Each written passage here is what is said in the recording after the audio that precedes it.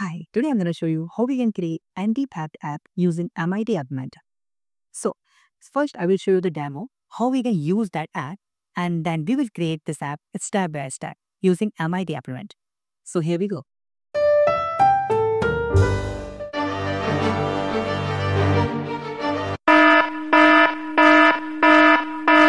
This anti-theft app saved my phone. So let me just show you how we can create this. It's a very basic app. So just click on start new project, and my project name is anti-theft. So that's my first screen. So I'm going to design that simple app here. So what I will do, I will use here two buttons, 1 and 2. And I'm going to use here one text box. So text box is from here, and one more button to submit that text, and simply make all these things in a center like this. You need some label to make some space between all these buttons like this. So you can just drag and drop that like this. Cool. Now we need one sensor here. So in the left side you would find the sensors. This one is sensors, and you can see here the orientation sensor. Just drag and drop this here like this. Now click on that button and just change that to stop alarm something. And then in that one first button, you can just say on. And in the second one, you can just say off like this. And make all these buttons is at least like 70% like this.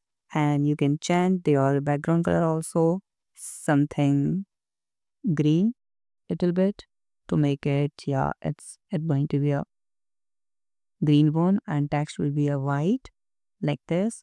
And make this one also something a width is around 70, and then same thing, we have to just change the background color. So we'll make it red and make this text white like this. Cool. Now that's the text box, and in the hint text box just say enter password or just say password like that. And the stop alarm button will be something pink. Oh sorry, text should be a white, and the color will be a but it's fine like this. Now we need to change that background color of that. So I will just choose any background color, something. You can choose the background image also. So I'm going to use here one background color, and let's just make it a little bit darker, something like this. So whenever we click on the on button, so whenever someone try to pick up your phone, so alarm will ring. Like you can set any alarm. Okay, so what I will just download one alarm sound here. So I have that sound file.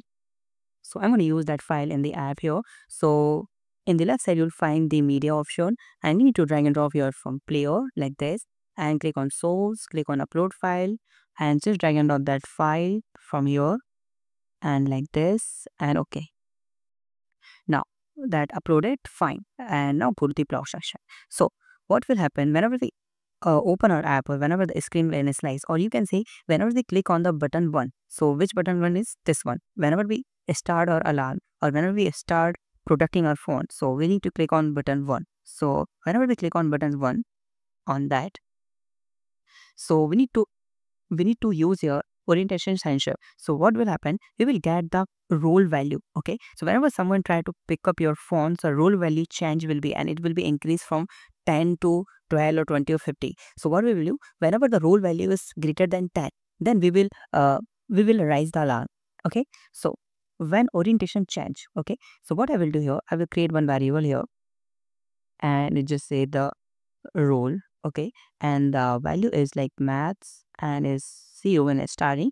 And whenever we change the orientation, so we will get that role value like this.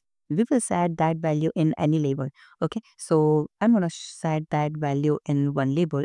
So go to the design, or you can set this value in label 1. So label 1 dot text is like this, and this one is like this. Okay, and we will get that value here, set that value like this. Cool. Now we need to use here one condition is go to the control, just drag and all that if, and the if, the click the maths, and you will see here that if the value is greater than, okay, so it's a less than, this should be a greater than. If the global value, okay, it means the role value is greater than the 10, okay, the role value is greater than 10, then we will ring the alarm. So it's 10, and the player, you can see here, click on the player, and you will see the player will start like this. Okay, now on the button one click, we need to start the orientation sensor. Okay, so orientation sensor, and you see the enabled, this should be true. Okay, like this, like this, and just copy paste this, and in the on button two click, we need to make this off orientation. Okay, now go to the design section, click on orientation sensor, and you see the enable should be unchecked like this.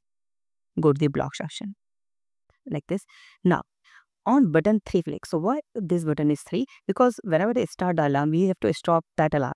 If we are the authorized person, so we know the password. So what we will do, I will set the static password here. You can change that password also. So on button 3 click.